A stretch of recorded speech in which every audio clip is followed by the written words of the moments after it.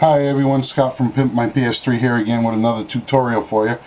Now if you open up your PS3 and you have a 40 gig or an 80 gig and it has a black power supply, like you can see here, this plastic box here on the left is the power supply. What you're going to need to do is you're going to have to take out 1, 2, 3, 4, 5 screws of the black power supply. If you lift up the unit, you unplug the Blu-ray drive and you lift up the Blu-ray drive and you see that it has a little tiny ribbon cable on it underneath with a piece of tape on it, so you can't really get the ribbon cable out without bending it or possibly breaking the ribbon cable. So the safest way to do this particular model here is to pull out the 5 screws from the power supply. Okay, you take out the 5 screws, you unplug this little white wire from the front of the power supply. You're going to lift up on the front of the power supply and it pops right off. It's just 2 prongs that hold it in there and 2 wires on the back. You push down on the little clip, it unplugs the wire from the back. Put that to the side, and as you can see here, the ribbon cable, this is a tiny ribbon cable. It actually plugs in underneath the power supply, so you have to take the power supply off to get the ribbon cable out. You lift up on the little clip right there, you slide the ribbon cable out like so, unplug the power for the Blu-ray drive, and it comes right out. Okay. Now we're going to show you on the side of it. See how it's taped in there? It's really hard to get in there to access it. What I usually do is I take a little knife and I don't go anywhere near the cable with it. Go outsides of the cable about 1/4 inch all the way around. Peel that up like so, and it'll come right out.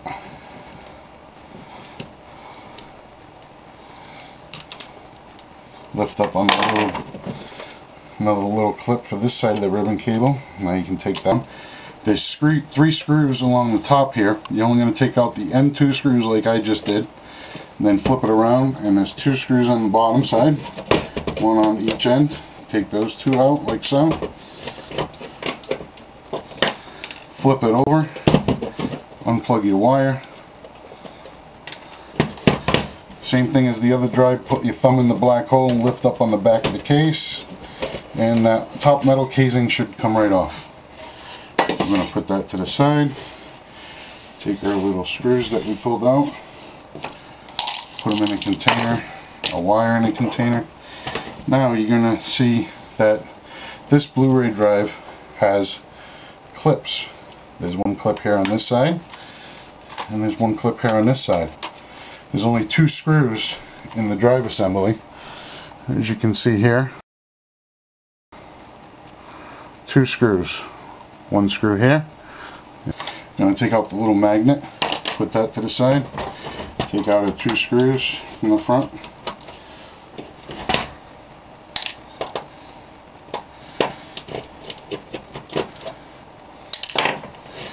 Lift up on the 2 clips, and the drive comes right apart. No sensor wire on this drive, as you can see, the top comes right off. Putting it back together is a little more difficult. Right now I'm going to show you how to replace just the laser. Okay, as you can see here, this is the double laser, and there's 1 screw here. This is the side that the disc goes into on this side, and this is the bottom of it, and this is the 1 screw that we're going to take out right here. Holds 1 little metal spring clip in place. I'm going to take that screw out right now. Put that to the side. And there's a little rod right here, the rod that it moves on, and as you can see there's a little metal push tab that they pushed up. I just bend that down like so. Okay, now I'm going to unclip the ribbon cable and I'm going to slide the rod back, and it comes right out. 1 screw, and you bend that little rod, the little clip here, and it comes right out. Okay, Same as the 400 lasers, there's two clips you have to change. There's a plastic clip right here that rides on the worm gear. There's a black metal screw right here. We're going to take that out. And then there's a spring clip on the opposite side. The white plastic clip was here, and the little metal spring clip is right here. There's a black screw right here. We're going to take that screw out, pull that little metal spring clip off.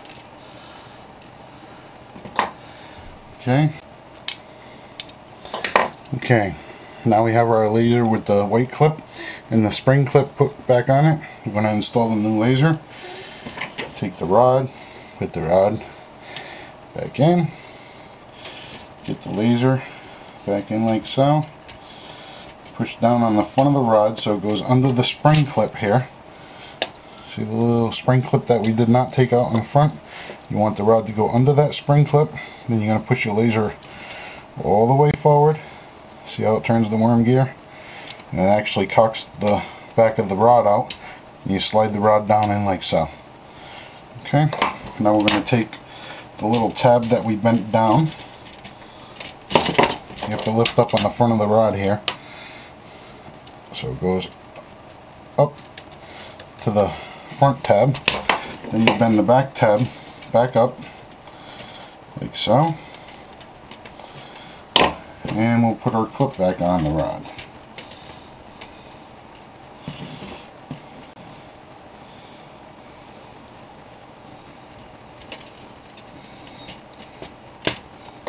Okay, put our ribbon back in. There's a little tab here, okay, and there's a little tab here. These two tabs, this one and this one, have to line up in the drive. One of them goes in here, and the other one goes right in here. This one here lines up pretty well, as you can see. The bottom one right here, if you look at it, it lines up nice. This one here actually moves. You can see it wobbles a little bit. So what we're going to do is we're going to snap the left side down in place with the clip, and I leave the right side of the drive open a little bit. I take a little knife and I go in back of the clip, and I can see the little tab, and I push the tab back, and as I hold the tab back with the knife, I slide it close like so. Okay, now we put our two screws back in it.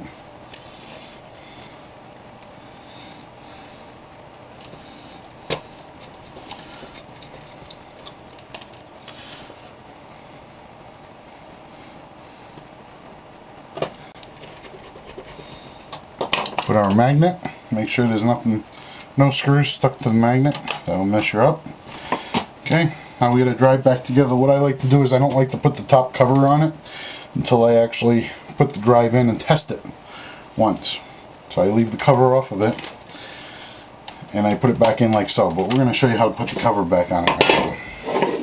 So after you're through testing it and you know the drive works and it reads, after you put it back in the PlayStation, you got to take it back out and you're going to put your top cover back on.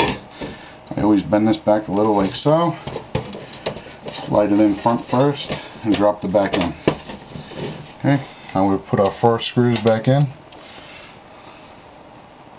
2 black ones go up at the top where the disc inserts, and the silver screws go on the bottom.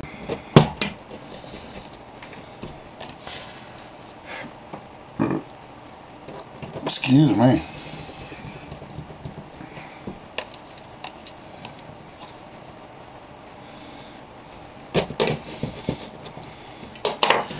Okay, there we have it, fully assembled, 410 laser installed.